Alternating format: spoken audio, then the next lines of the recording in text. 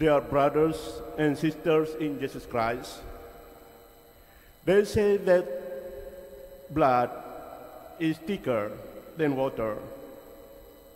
We have a special relationship with the members of our family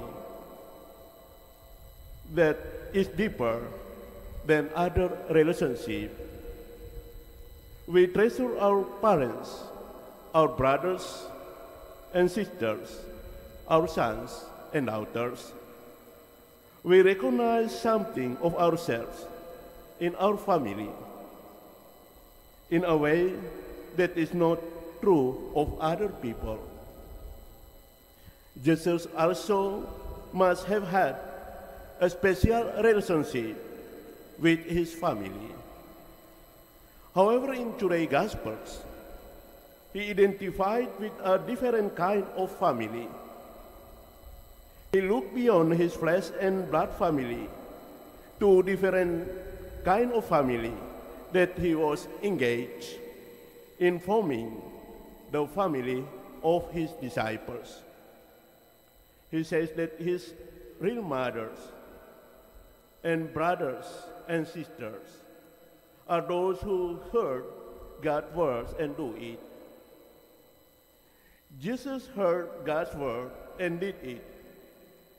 His life was saved by God's word and God's will.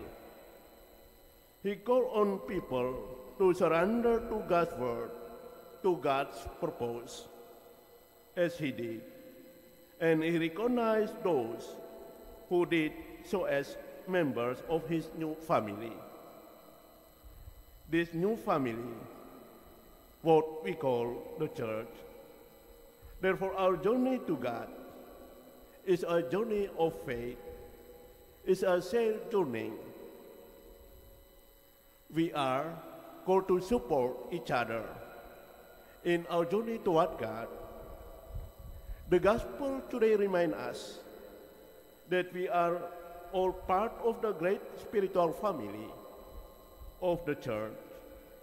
We need the members of this spiritual family just as much as we need the member of our natural family. If relationship in a human family is understood in terms of connectivity of blood, then relationship in Jesus' family is to be understood in terms of connectivity of heart.